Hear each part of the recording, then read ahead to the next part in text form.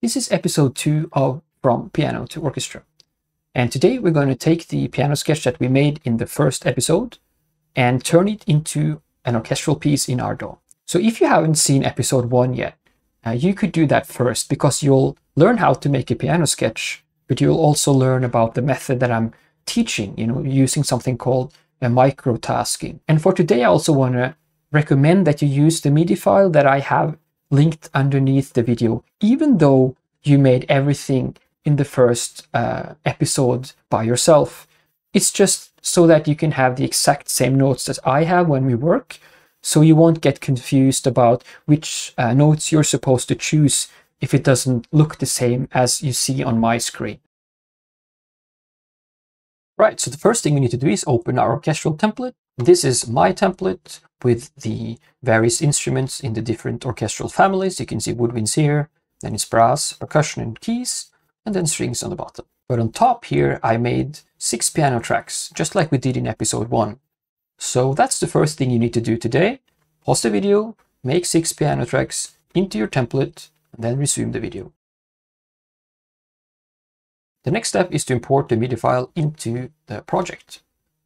Go here and select the MIDI file that you can download from the description under the video. Open it, and it will usually pop up in the bottom of the project like this. So just copy the voices up to the piano tracks like this. So you can see here that the MIDI tracks have the name system that we made in episode 1. So now you should just copy them over and find the appropriate track on top here, and then just copy it track by track until the whole section is filled out. So now pause the video, import the MIDI, do the naming system, and then resume the video. So now I have the correct naming on all these tracks, and I can just remove the MIDI here and delete the empty MIDI tracks. So the first thing we need to do is just check that everything is okay in the piano sketch. So then I just open it and I just start playing it. Yeah, and the tempo is too low, so I go to 135 and I try again.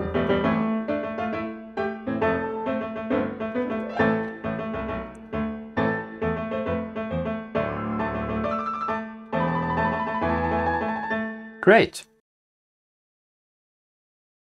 So just to begin, we're going to start by orchestrating the rhythmic engine because it's going to be the bottom layer upon which we will build all the other voices. And it's nice to have it clear in the background when we start to choose articulations for the other voices as well. So let's go into the rhythmic engine and just check the notes. Okay, it's A2. So now we have to think, well, which instrument should I choose to play the rhythmic engine? And we know something about that. We can see that it's down here. So, well, it can be any instrument that has a good range here. But for the orchestral style, usually it starts with the strings. So just to make it easy today, we're going to choose celli for this. So I'm going to select all of them. It starts on bar 2. And then I'm going to go down to celli, and they are here. And I copy the line in. And as you can see on screen now, these are the available articulations that I can choose. Depending on your DAW and also your library, they might be similar or not so similar. But I guess you at least have some shorts and some longs, and that's more than enough for this demo. And let's see. Right. That was, I don't know. Let's change into spiccato and try again. Yeah, much better. And then I also want to make it a little bit softer because it was quite piercing and loud up there. There we go. So you know what? I think maybe this is a little bit high for celli just because of the sound of the spiccato samples here. So I'm going to try to move them over to violas instead and just see how that sounds with the same articulation chosen, spiccato. Yeah, that's much better. Okay, so now you go into the sketch and copy over all the notes from the rhythmic engine into violas and then choose a short articulation, maybe spiccato or staccato for that one. And once you've done that, come back and resume the video. Now I'm going to go back to the celli again, just move them over, copy, but then I'm going to select everything and pull them down 1 octave. Right, that's better. I'm going to use a little bit of tweak to the velocity of the chords in the celli here, lower them more. Yeah, I like that much better, more of a balanced sound. Okay, so copy the voices over to celli, go 1 octave down, turn down the velocity a little bit, and then resume the video. Let's go back to the piano sketch and have a listen. Yeah, right? So I'm going to choose the bass notes here, and they are in octaves. I'm just going to choose the lower part and going all the way down to basses this time. And I'm going to choose a little bit longer articulation than spiccato. So the next one in my list is staccatissimo. Yeah, I think that's a long enough sound. Together with the other strings, it sounds like... That's great. So now it's your turn to move the bass notes down, just the lower part of them, and choose a good articulation for it, so it matches and blends together with the other strings. And once you're done, come back and resume the video. So remember that we only chose the lower part of the line in the bass section, but we also need to put in these notes that are 1 octave up. What is an instrument that can play 1 octave up from basses? And of course, celli would be easy to choose, but they're already doing the rhythmic engine here. So I'm going to go into woodwinds and I'm going to choose bassoons for this one. And then when I go into the bassoons, I have to see that, which articulation am I going to choose that is the same as the celli? In the strings, they're called spiccato, but here they're just called repetitions. So I choose that and it's the same length.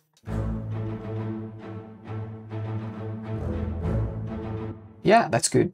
Okay, so now you put the upper part of the bass line, you know, the upper octave there, into the bassoons. And you choose a good articulation to blend the sound. Then you resume the video.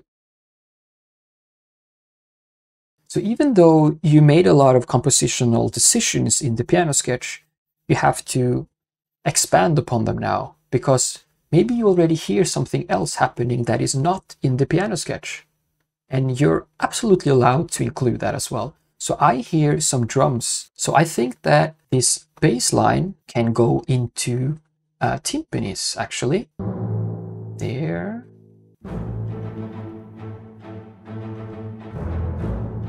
Great. Can you hear that the timpanis are a little bit overwhelming? I think so. So I'm just going to mark them and pull them down a tiny, tiny bit. Oh, much better. Yeah. Okay, so now it's your turn to take the bass notes and copy them into timpanis. Maybe move them up an octave and adjust the velocity so they blend well with the orchestra. Once you're done, resume the video. So when we go back to the sketch, we see there is a run. And I'm going to think to myself, well, what can play runs up there in A4? I'm going to choose this 2 flutes part here. And I know that the run is going to hit on bar 4 there. And there I check it. Does it hit on bar 4? And it does. Yeah, that's good for now. Maybe you can hear that it's a little bit low. Maybe you would like to have it 1 octave up. And I think so too, but I'm going to use the piccolo for that. So I'm just selecting the flute notes here, and I find the piccolo, and I copy it over. I select everything and move it 1 octave up. So this is piccolo by itself. That's good. A little bit more impact on the last notes there. Right, and if I play them together with the flutes, that's good.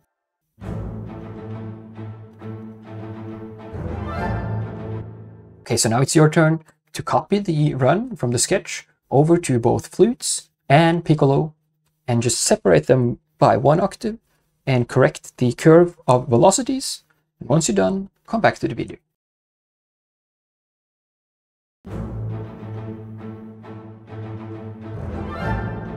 Right, so they're not that strong. I'm going to increase the velocity a little bit for the run here, so they're a little bit more present. That's better. Okay, so now that we have entered this runs, I would like to go into this middle part here where we have more or less the chord outline. These are 3 lines, not in octaves, they are different notes, you can see. And I think as an adventure track, this would be nice to have in brass. What I suggest that we do is that we use the lower line here in a lower part of the brass family. So I'm going to start with this one. I select all of the A's and E's here and I copy it. So I'm going to go back to the brass section and I think I'm going to choose trombones for this. And I know it starts on bar 4 and I copy it in here. These are the notes. And I have to choose an appropriate articulation again. I'm going to try with staccatissimo first, just to have a listen.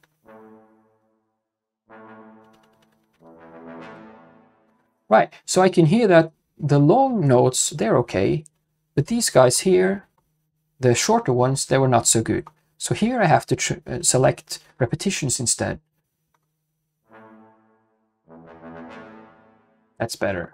But I think I'm just going to keep 3 of them, because it was a little bit weird with 4. So to give the trombones a little bit more presence, I'm thinking about copying them down into bass trombones.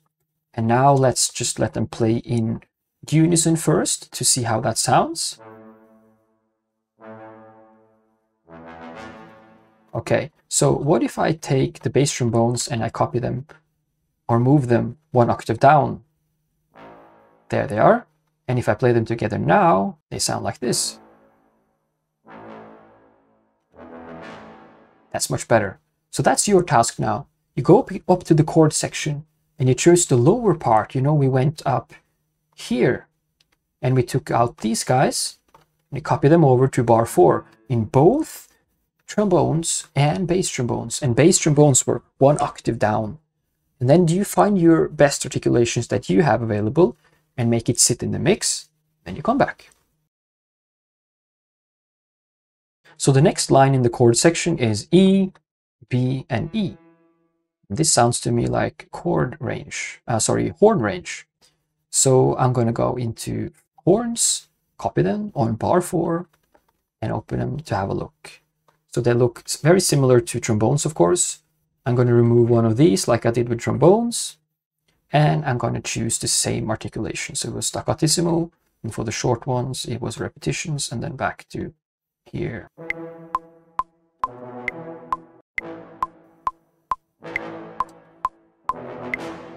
So you can hear that the trombones are actually overpowering the horns a little bit here. So I want to turn the velocity up a little bit. That was better, but it was maybe a little bit too much. Let's see now.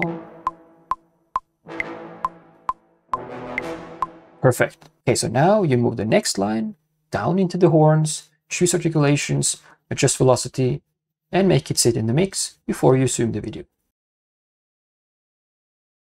So the upper section here could easily be put into trumpets, for example, but I actually want to put them in horns as well. So I'm just going to copy it over the 4 horns that we already put here.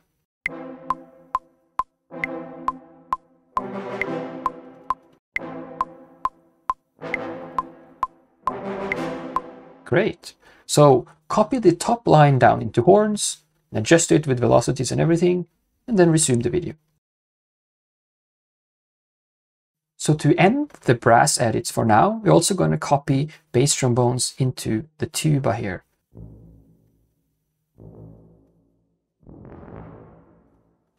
I think I wanted to play a little bit louder in the beginning here to give a little bit more of an impact.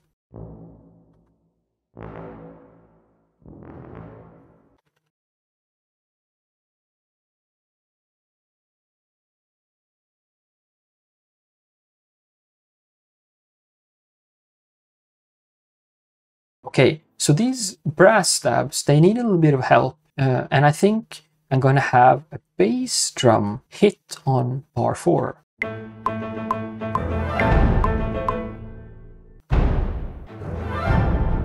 Yeah, that's good.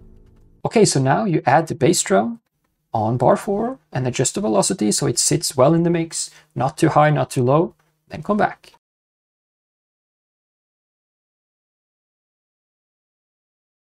Okay, so let's go back into the sketch and we see that actually this run is not as impactful as I would like it to be. It's a little bit tame. So what we can do then is to use more instruments to play the same notes, or expand it lower or higher up. So actually I want to use the flute MIDI notes here, and I think I'm going to choose the tuned percussion for that. And I copy it over to the same bar here. I'm going to choose glockenspiel or xylophone. I'm not sure yet. The glockenspiel first, by itself, it sounds like this. Xylophone sounds like this. Yeah, I want the xylophone. Much better. It was a little bit too loud though. So I'm going to go in and I'm going to just lower the velocity here a lot so it sits better in the mix. Much better. So now it's your turn. If you have some melodic percussion, maybe even xylophone in your template, then copy the MIDI notes from the flutes over to the xylophone and adjust the velocity. Then resume the video.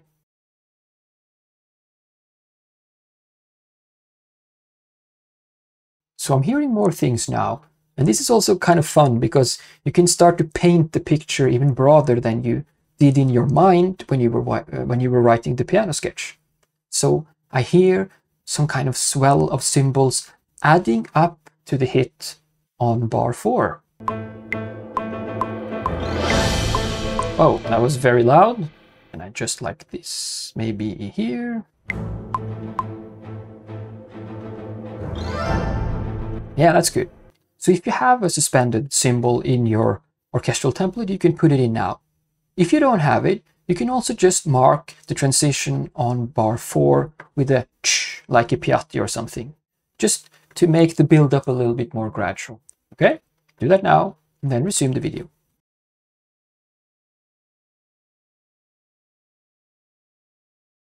So in adventure music, it's quite common to use melodic percussion as hits and stabs to mark transitions like we've already been talking about. So I think I'm going to choose tubular bells on bar 4 as well. So I'm going to record that now. Yeah, good. Just have to adjust it a tiny bit, maybe a little bit more down in velocity. That's good. Okay, so if you have tubular bells, put a hit on the A note there on bar 4 and adjust the velocities and everything, and then resume the video.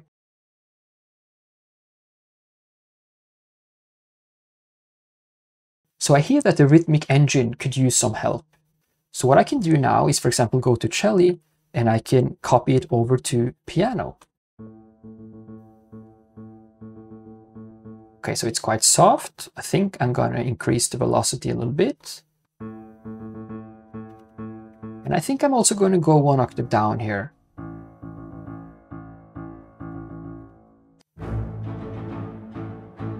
It's just a little bit fuller, especially in the lower register. So I like that. So now if you have piano in your template, copy the notes from celli over to piano, 1 octave down, adjust velocities, and then resume the video.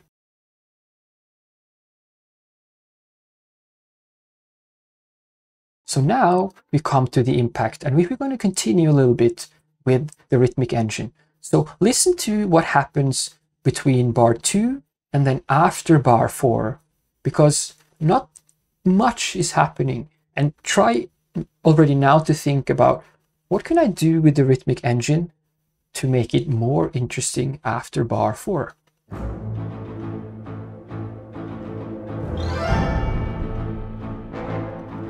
Here.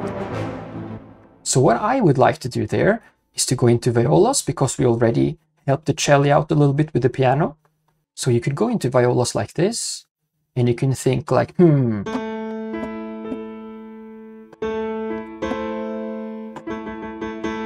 maybe I can go from A and then also include an E here. It's not much, but it's actually something that is enough within a mix.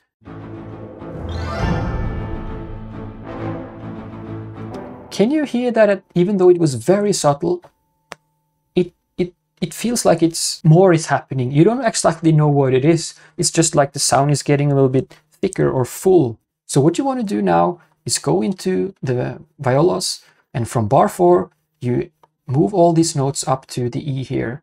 Adjust the velocities if you have to, and then resume the video.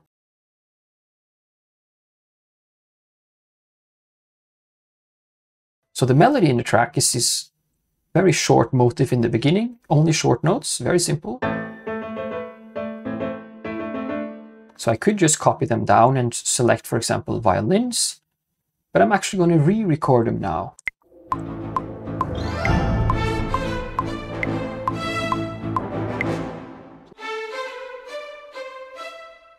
Good. I would like to copy it over to violins 2 actually, and let violins 2 play the same, but then go back into violins 1 and move them 1 octave up.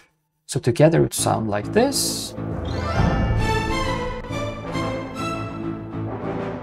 Okay, so it starts a little bit early. You want it to be human, but you know, not too human. So now what you want to do is either use the melody directly from the sketch, or you want to re-record it and put the original range of it in violins 2, the same range as in the sketch, but in violins 1 you want to pull it 1 octave up, and then adjust the velocities and the curve of CC1 if you're using the mod wheel, or CC2 if you're using the breath controller, and then come back to me.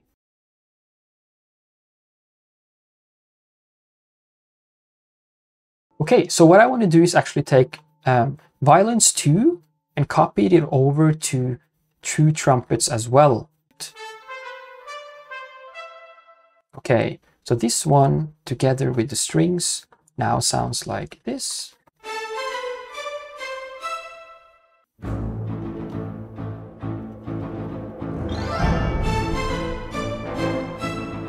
Yeah, that's nice. It gives it a kind of a metallic-y, shimmery feeling to the silky strings, and it just increases the whole, you know, listener experience a little bit.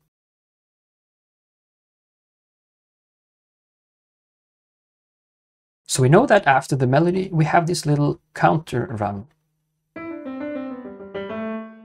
So we can use these directly, and we can copy them from 5 and then 5-2 and think, well, what can do this? Well, a lot of things can do this. I'm going to go with clarinets for now, 5 and then 2, and copy it in. Let's see, maybe like that. That's better. This clarinet can actually be doubled with, for example, oboes, I think. So let's go to oboes 2 there and go on 1 octave up. Yeah, that's great. So now you do this. You take the counter melody from the sketch, you put it into clarinets, 2 clarinets if you have that kind of patch, or just, you know, 2 single clarinets if you have that, and you adjust the velocity and the timbre of the samples, and then you copy it into 2 oboes and go 1 octave up. And once you've done that, resume the video.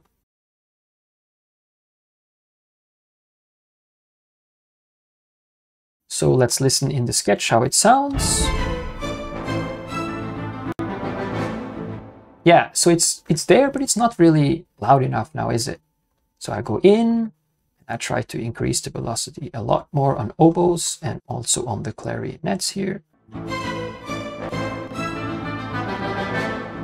So I want to take the clarinets and I want to put them into violas divisi.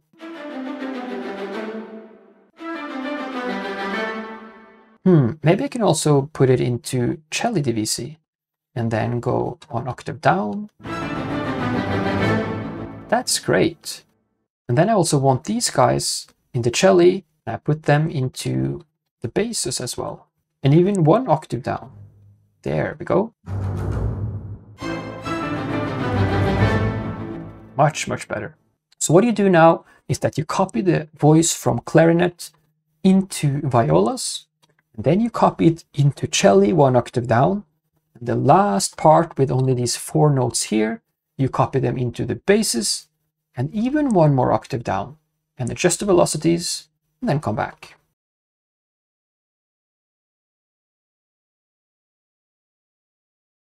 While we're in the basses, you can see that there's something missing here. It's just we forgot to do more than just these 4 or 3 notes that we did in the beginning. So the question now is, well, what happens in the basses here after the beat on bar 4?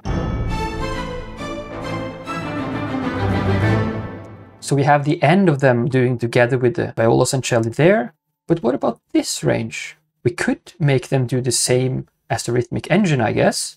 We could go into these notes in the celli, copy them, and then go down into basses, paste them, and 1 down octave we go. That was very soft, so we go up.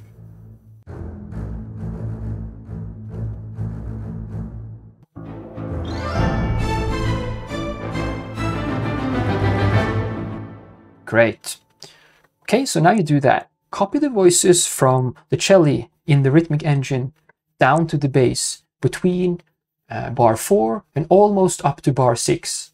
So you fill out the lower register and everything is more coherent down there. Once you've done that, come back and resume the video.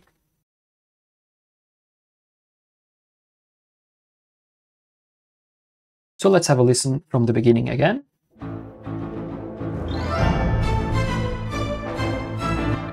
So I hear that these woodwind runs in the beginning, they're not obvious enough. Better, but piccolo even more, I think. That's better. So if you need to do this in your track as well, do it now and then come back. But if you think the balance is fine, you can just continue with me. I think that the melody needs a little bit more help. It's a little bit underwhelming. So I think I'm going to take the melody from violins 1 and I'm going to copy it into glockenspiel this time, I think, because it was already xylophone in the intro. So if we move it up to glockenspiel, it sounds like this. Can you hear that shimmer that now is behind the melody?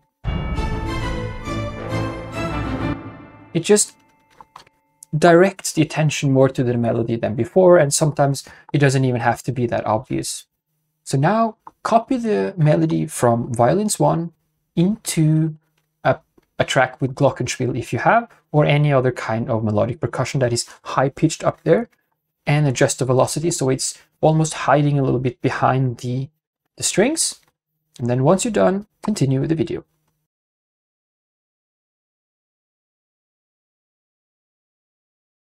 We'll listen to the first run, and then we'll listen to the last run.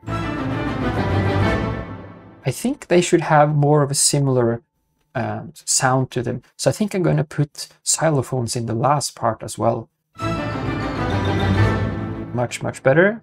So if you haven't already, then you choose the melody notes from the oboe, and you put them into the xylophone again, adjust for velocity so it, helps them make the run stand out, but not too much.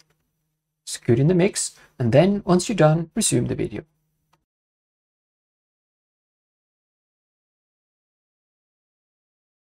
So listen for the impact towards bar 6 there. Ba ba ba bum. Those 3 notes I want to put into timpani again, I think, to help the transition again. We already did that in the intro, so it's also reminding the listener about something they already know about. There we go. Let's have a listen in the context of the whole track. Wow, it's so much better. A little bit more velocity tweak. Yeah, great. So now put the bass notes from the tuba into the timpani, adjust the velocities, and once you're done, resume the video.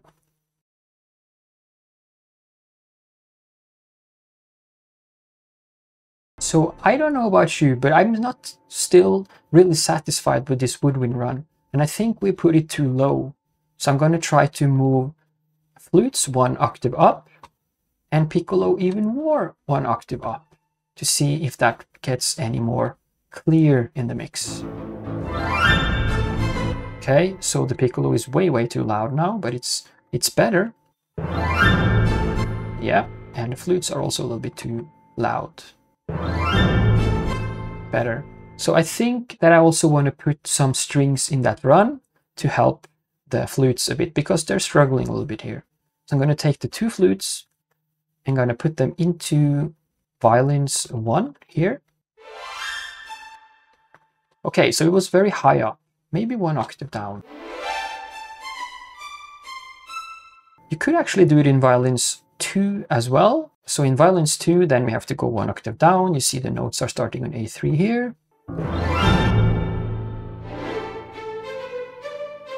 That's great. Let's listen for that. Yeah. Now it's getting more full. So now you have to do this.